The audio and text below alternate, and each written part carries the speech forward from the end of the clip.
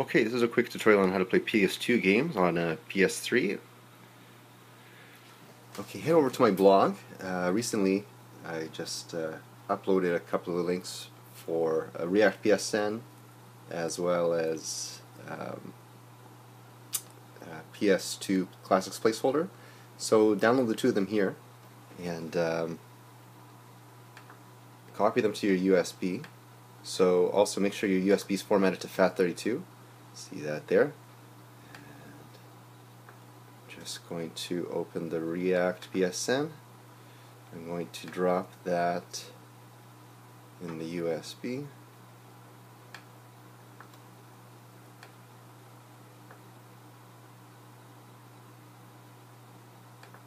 Okay, and then the Classics Placeholder. When you open this one, drag all three of these. So you have the EX data, the license folder, and then the package file. Drag all three of those into the USB. And then you should be left with this type of thing. Sorry for the shaky cam. Okay, let's get through this quick. So eject your drive out of your computer and take it into your PS3. Go up to install package files. Install the PS2 Classics Placeholder R3. Okay.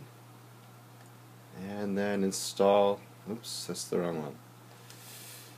Gotta install the reactPSN. Okay, complete, great. Now what we do is we go over here, we create a new user, and I'm gonna name him AA.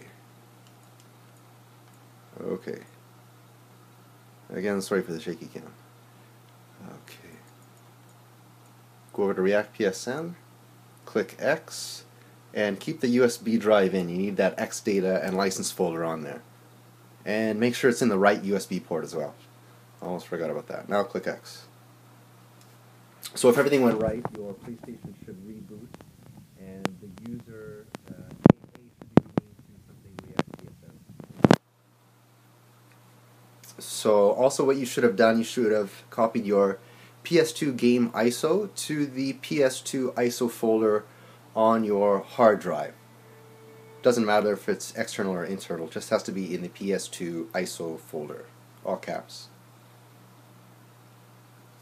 So that's one step I actually skipped because it's kind of a long process to copy the ISO all the way over, and no.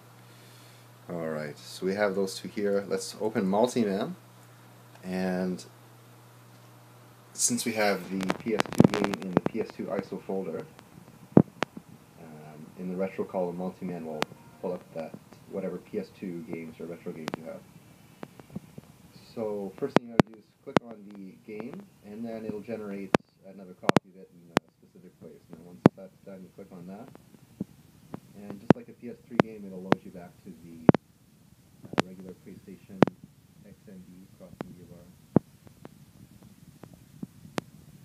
I'm really hoping to all code.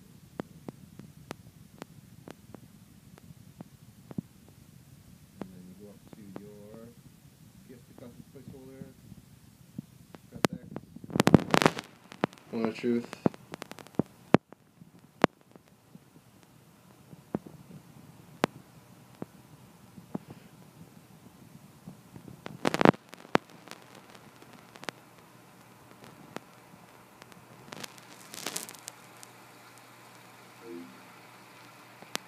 Alright.